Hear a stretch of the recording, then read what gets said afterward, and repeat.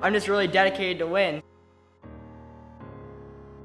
If I don't win, it's always a temper tantrum.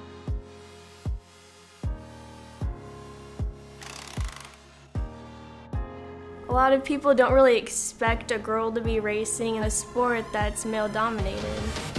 Mia considers herself a driver, not a female driver. All she wants to do is drive. Our crew is a little bit different than most crews. For us, it's just me, my mom, my grandma.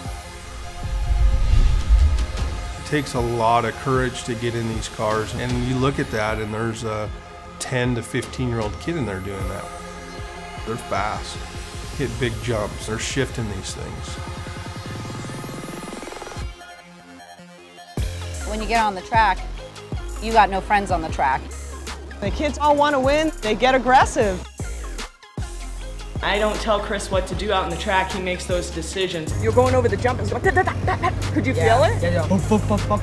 Some people out there may be a little threatened by me coming out by myself with my son and my mom. I'm just making them look bad. Chris, you gotta pull off! Pull off! We're gonna lose all our points. You have to pull off. You want white chicken with gravy? Chris is driving good, you know, it's the damn engine. Everything that we get to do together is freaking awesome. This is what we do. Go to work, go to school, and race. Looking back on my childhood, didn't really get to spend a lot of time with my dad, and I don't want my kids to have that life, so we do everything together. You don't have to have huge money to go out and do good. You gotta have heart.